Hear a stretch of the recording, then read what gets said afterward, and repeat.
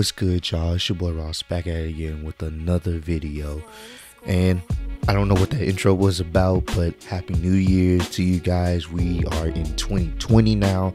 This is the very first video on my channel for the new year. I just want to say thank you so much for all the love and support last year. Road to 10K this year and beyond. So y'all liked the last video. Y'all was really rocking with it last week. So we're going to continue this best moves of 2006. A great time for wrestling in WWE, actually. He actually has all the parts up. So we're just going to go through one by one and check them out, man. So hopefully everyone's having a fantastic New Year so far. You know what I'm saying? We just got a lot of great things coming to this channel and the In the Clutch page, and we're just trying to keep that positive mindset throughout the year, man. So let's get into it. Hopefully y'all enjoy your holidays, and let's check it out.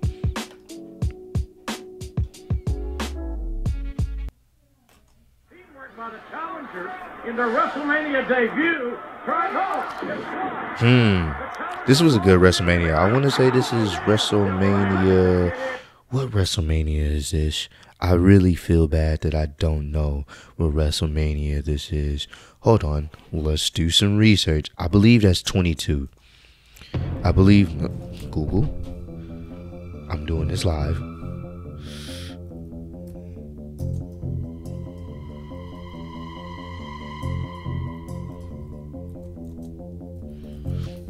We're doing this live. Yeah. That was WrestleMania 22. Yep, April 2nd, 2006, WrestleMania 22. I had to check, man. I ain't want to be the one of those people that didn't know and just said a random number. So sorry about that. I'm getting old, man. I'm getting old, bruh. Telling you, bruh. Shelton Benjamin was a fool, bruh. This was a good WrestleMania. I think this was the first WrestleMania with the Money in the Bank ladder match. This was the very first, the inception of that match, Money in the Bank. I miss it when it was just at WrestleMania, just like a marquee match. Now it's a pay-per-view. It doesn't have the same type of like mystique to it because we get it all the time now. So now this was a good match. This this hardcore match, this was hardcore. Oh my god, y'all. This was Edge was, this was, oh my, yo, Edge and Mick Foley, they really put it all on the line, bro, to entertain us. That was hella dope.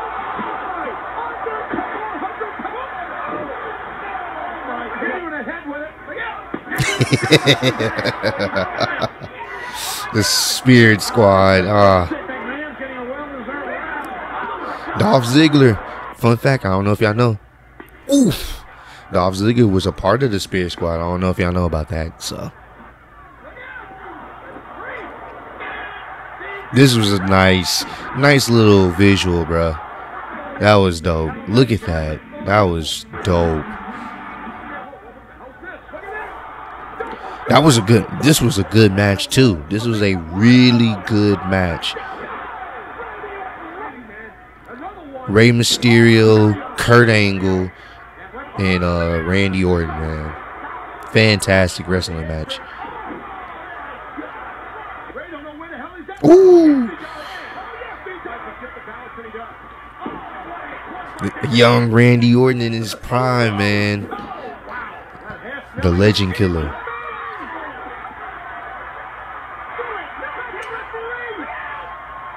And that's when they were wrecking shop as tag team champions, the Big Show and Kane. God damn.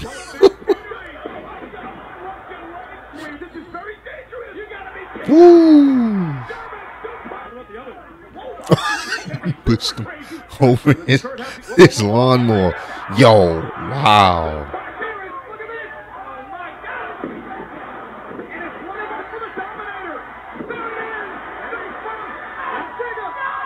Bro, Shane, man. Oh, ooh, Jesus. R.I.P. Umaga, man. Oh. That's a lot of weight, bro. Someone had mentioned on the last video that even Michael Cole's commentary was way better than what it is now. And this is true. Taz and Michael Cole on commentary for SmackDown was pretty good at the time. It was still like, you know what I'm saying? It wasn't the same as JR and The King, but Taz, Michael Cole on commentary actually worked back in this time period. It was actually good commentary. They had a nice balance between each other. It's not much. You don't really hear that nowadays when it comes to Cole commentating because it comes off so cringy and lame. But back then it just worked. It worked. It was suitable for the time period. Oh, wrestling in the threes. This got to be Backlash. That feud they was having, Shawn Michaels and the McMahons going against each other, that was a pretty decent feud.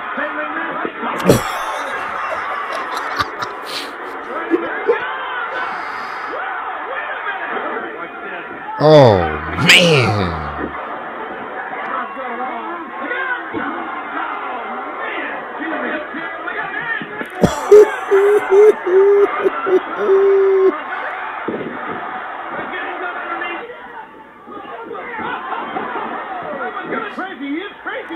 Yo, tag team, man. Tag team division was pretty. Oh, Jesus. Nuncio. But like I was saying, the tag team division at that time was pretty good. Oh, jeez. Bro, them chair shots, bro. It's just that. These niggas. I hated the Spirit Squad.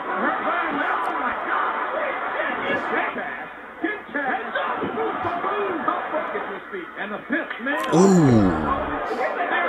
He sold that kick though.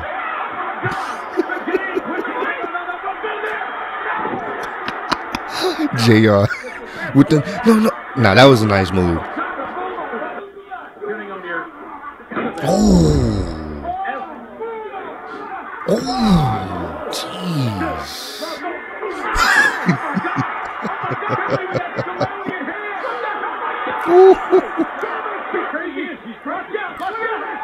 Oh, man. Yo, angle slam. The table didn't break. Didn't.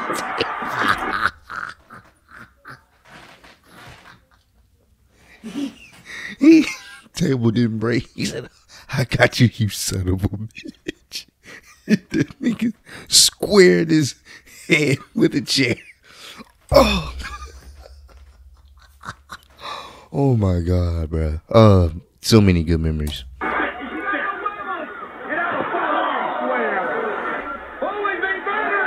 Ooh. I don't know how Mick Foley even has any knees left.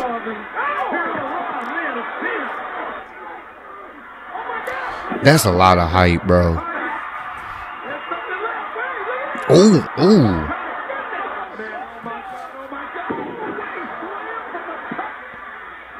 Ooh. How many? 2,460. Damn.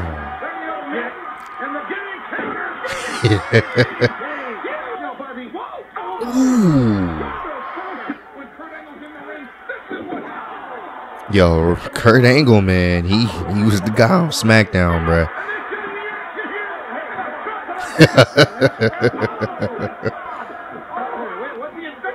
Oh.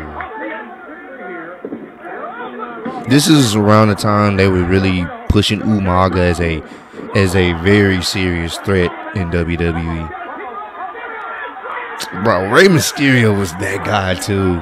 And RVD. Rey Mysterio was that guy. Look at this, bro. Oh.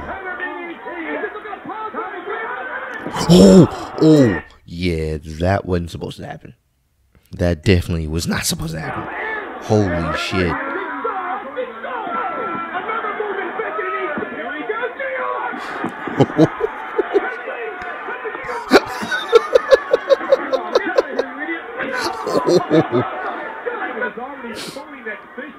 Ooh.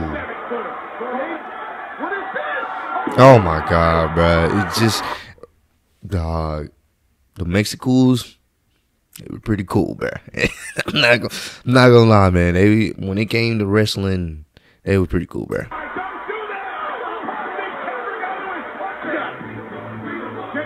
Oh.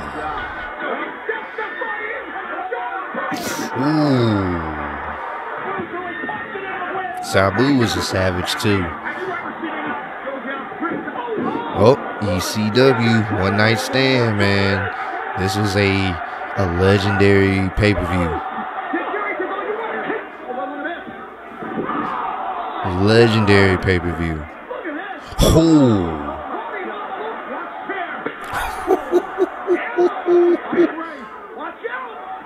Oh my Jesus, bro. Oh.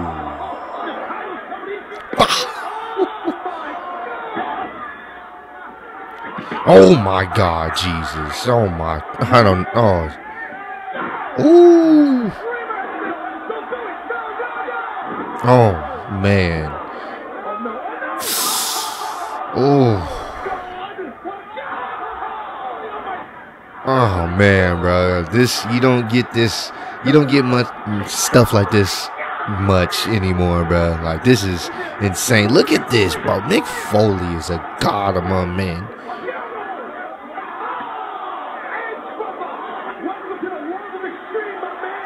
Oh man, bro. Bringing back so many memories, bro.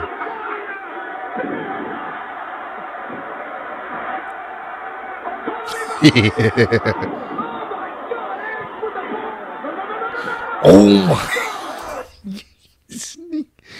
You're not gonna get that no more, bro. This man speared a woman, dog. Women weren't even saved. It's such a crazy time. I'm not advocating for guys putting their hands on women, but I'm just saying that everyone was treated, for the most part, equally. So women weren't safe when it came to getting into the ring. They just weren't. So. Ooh, look at the dent.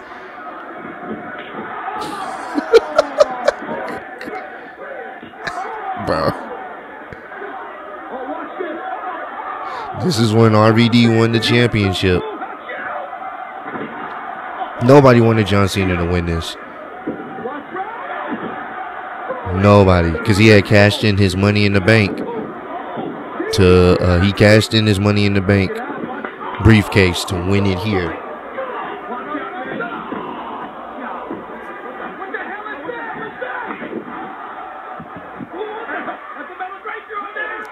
Oh!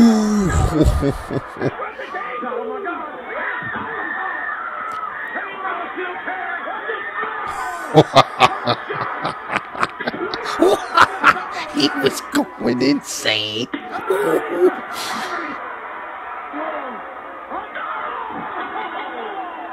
This is when they started with the ECW brand, which ultimately didn't really go where it should have went. Like it was riddled with WWE's like DNA all over it. It's not like NXT. NXT has its own feel. ECW was supposed to have its own feel, but it was just another brand they added to I believe it was on Sci-Fi at the time. So it didn't have its own identity, even though it was a different brand. They gave it its own championship, but it couldn't really like match up, because ECW has always been its own thing. That's what made it what it was. And then they tried to bring it to the mainstream. Didn't really last as much as it could have or should have. Oh no. Rey Mysterio, he's there, but They built some decent stars on there. Oh.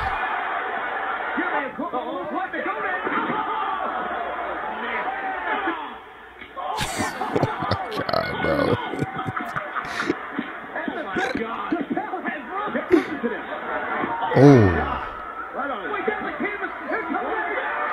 Oh. Bro, I'm telling you, Kurt Angle was a goddamn suplexing wrestling machine. And there goes Mick Foley in his knees. Poor Mick Foley. Oh. Sheldon Benjamin was a savage too. Yo, that takes a lot of strength, bro. Ooh. Even Raw had some pretty good matches, pretty good segments. But I still feel like SmackDown just was the better overall show, in my opinion. Oh.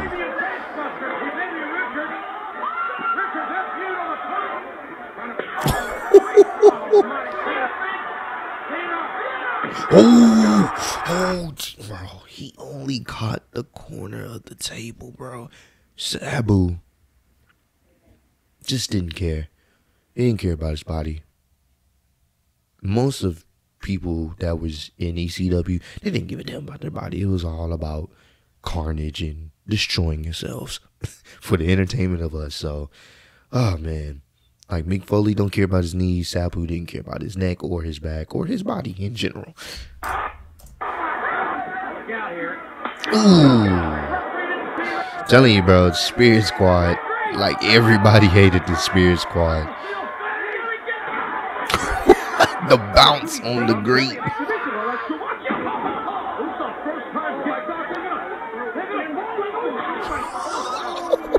What was that? Oh my God, bro. There's definitely some weird moments around this time too. Oh. Ah, man. Very entertaining, very entertaining. This is only just the second part. I hope you guys enjoyed that video. Comment down below what was your favorite part from this video. A moment that stood out to me, and it will always stand out to me, WrestleMania 22, that hardcore match. Edge, Mick Foley going through a flaming table. Seeing that was like, yo, what am I watching? This can't be real. They literally just set themselves on fire. That was intense. It made Edge, it pretty much catapulted Edge even more than where he was. It catapulted him into somebody that can really hang with a legend. And the fact that Mick Foley was all about putting people over, that was dope. I enjoyed that. Mick Foley is all about making sure the proper talent and everyone, you know, benefits from it, because he's had his time. So for him to put Edge over as like this new hardcore individual, I'm all for it. If that was a memorable moment for me. But comment down below, what was another memorable moment from this video, some of the clips we checked out in part 2, or just a memorable moment from 2006 in WWE. So that was one of my favorites. But I appreciate all the love and support. 2020 road to 10K. Let's get it, and I'll see y'all on the next video. Peace.